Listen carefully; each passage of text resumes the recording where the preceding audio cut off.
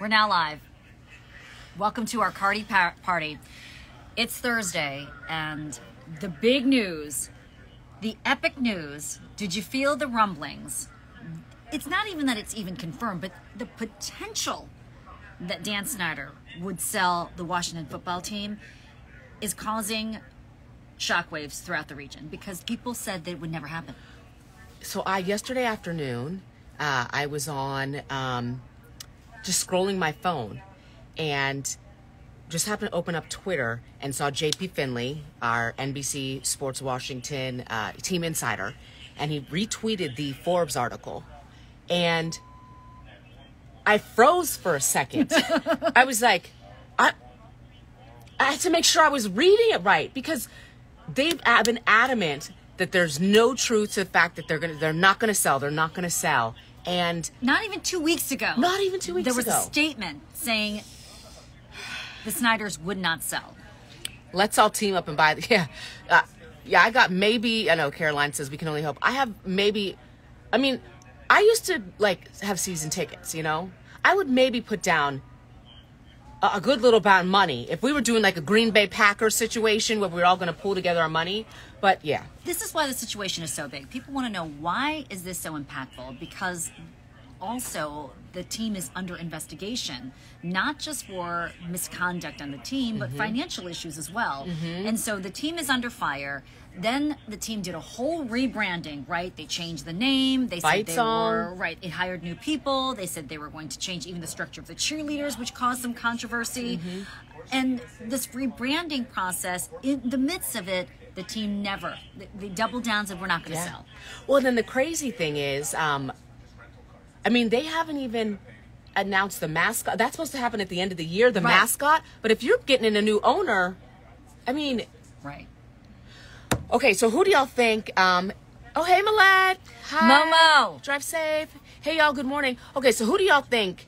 So I think it was Bloomberg or the Wall Street Journal or somebody says there are 4 interested parties so far that have expressed interest. We know one of them, obviously, Jeff Bezos. Yes.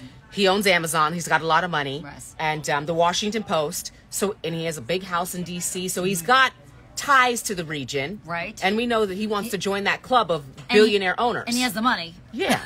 He has the money. But what does he know about sports or running a team? Or I guess you would just have to be hire rich? the right people. Well, you could have to hire the right people. Somebody said Obama. Obama's not buying this team. Right. Byron Allen was the big name. Yes. Byron Allen was a big name, and I know a lot of people want Ted Leonsis, who's the owner of the Wizards and the Capitals, to buy it, and the Mystics. Yeah. But he's already trying to put in a bid to buy the Nationals from the Learners. That's a lot of money. 2 of our teams are for sale right now in this city. And the other thing about the Commanders, it is a storied franchise. Yes. This is not just any old team. Right. We've suffered, and we are 2 long-suffering hometown girls who love this team. Yeah. But we've lost fans. People aren't going to the stadium to watch games. People, because of the name and other reasons, have really moved away from this team. And now it's an opportunity for people to say, I'm going to come back now. It really impacts people's view of how they want to then be a part of this new era if it happens. We're also jumping the gun because it hasn't happened. They said they're exploring it. They hired Bank of America to explore the possibilities of what this can mean. Yeah, but I have to, between all the investigations and then, you see people go to these games and they're literally holding signs that say sell the team and then they're putting them on TV. At some point, you have to sit at home and just say, okay, let's get rid of it then. Right. If this many people don't want us, And we had Pat Collins out asking people, fans, and listen, we know it's just a sampling, but there is not one person, not a one, in the last several years who said, you know what, we really want Dan Snyder to keep this team. I have not heard one comment. If there's someone out there who believes Dan Snyder is the best man for the job and should keep the team, let us know, because I haven't heard anyone say keep it. Sunday will be brutal. Oh. Yeah, so what's his name? Kirk Cousins comes back to town Sunday. Minnesota Vikings. The Vikings, they're 6-1. 6-1. But the Commanders have won 3 in a row, and we beat the Packers, and no one thought we could beat the Packers. They've, I think I feel bad for the players because obviously they're just here to do a job, and so much of what they do on the field impacts how everybody feels. But they have to try to block all this out and just win on Sunday. And that's what they said. They want to ride this momentum. This is such an interesting prospect because I do think it will change a lot. I think it will change a lot in terms of the landscape of what's happening in Washington. People don't believe that, some people I should say, don't think we are a big sports town. But when it comes to loyal fans, you stop watching the games. Yeah, no, I don't. I've watched maybe a total of 15 minutes this season so far. Okay, so I have another question for y'all. New ownership possibility aside, whatever happens with that, FedEx Field, the lease runs out in, a couple years.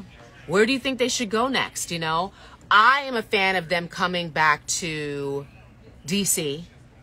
If you want to go to the FedEx, RFK site.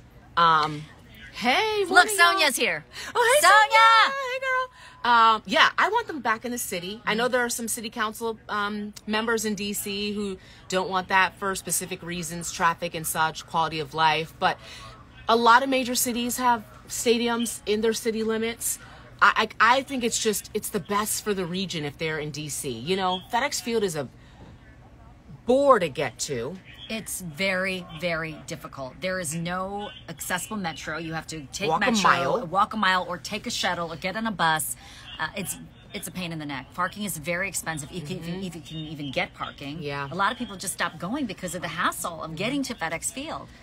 Angela also Brooks, the Prince George's County executive, has said, Governor Larry Hogan. Yep, they wanted it to stay in Maryland. They're saying Largo should be the next destination.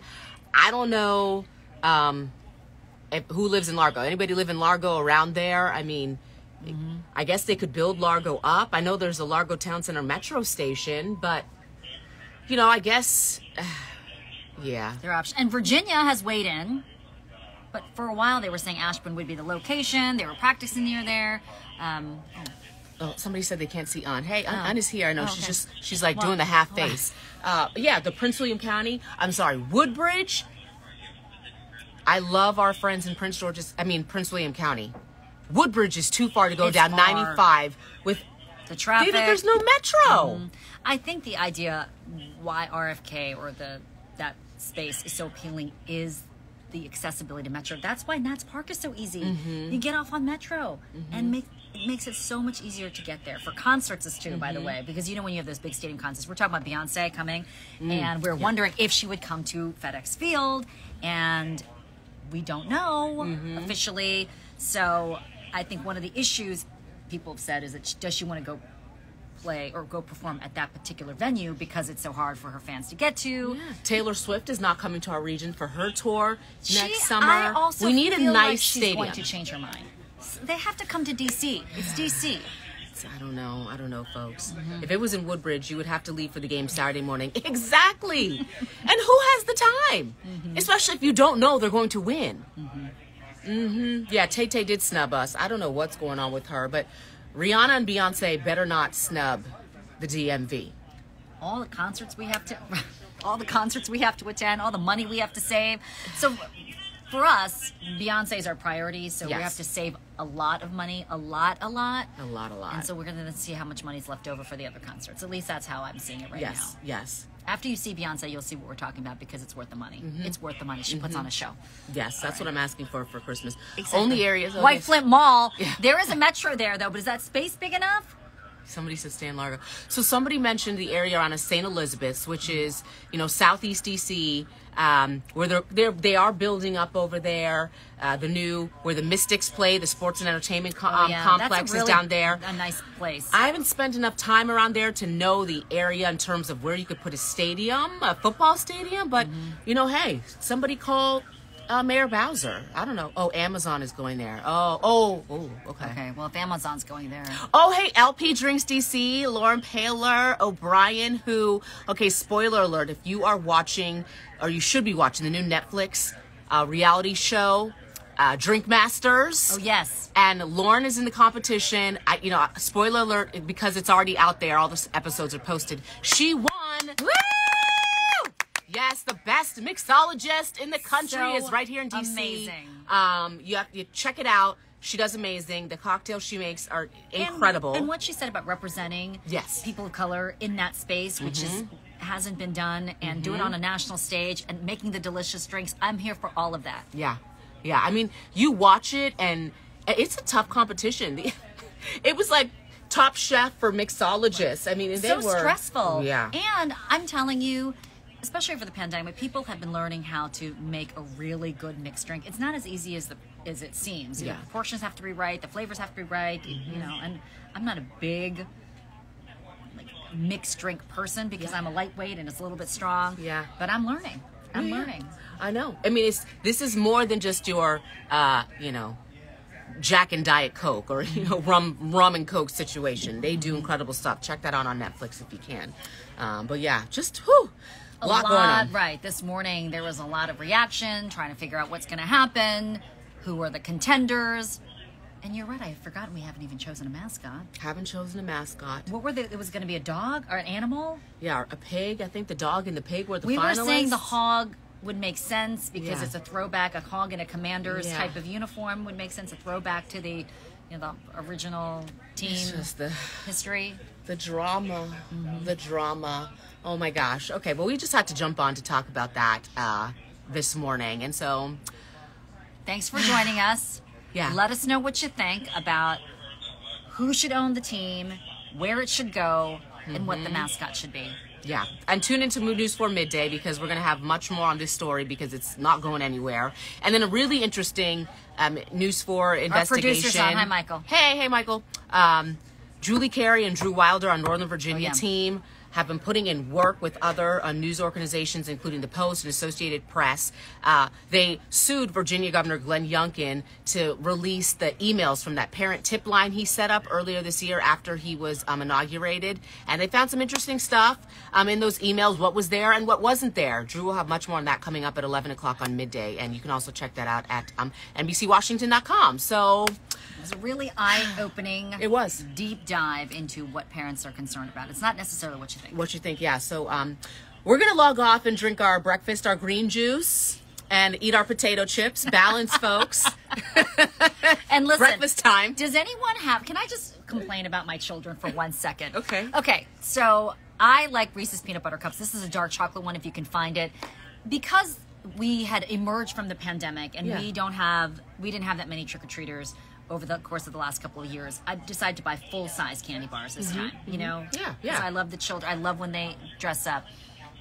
I bought a box of 30 full-size candy bars from Costco. Full-size. Yeah. 30. Yeah. Put it away in the cabinet. I took it out for Halloween, opened the box. There were 9 left. 9. These jokers ate, I'm trying to do the quick math, 21 candy bars, full-size, and left 9 for the little children. No home training. No home training in the Yang house. No home training. And then, you know, Robert said, I only ate 1. I swear. Because I looked at him and he said, I only ate 1. I had a Twix and that was it. But they ate all that candy. And then my oldest, he joked, he said, I think I had 2 a day for a week. I said, please, what is happening? And by the time I remembered to buy candy, all that was left was like that nasty Hershey's thing that has like the yellow ones. Mr. Goodbar and Hershey's. The raggedy candy. Oh my gosh. The raggedy candy. I saw something on Twitter. Can I just tell you? I have to do a cut in. I saw something on Twitter that said, don't let anyone pick the candy because it was a bowl full of, you know, the little mints wrapped up and the butterscotch wrapped up. And who gives these to the kids? People who shop late. That's the house you skip. Exactly. I know. All right. Thanks, okay. guys. Bye, y'all. We'll see you hopefully tomorrow. There'll be some more news to talk about. But it's time for breakfast. Right, right. And we'll see you tomorrow. Dark chocolate Reese's Peanut Butter Cup. 4 a.m. Okay. Bye. Bye. The eggs.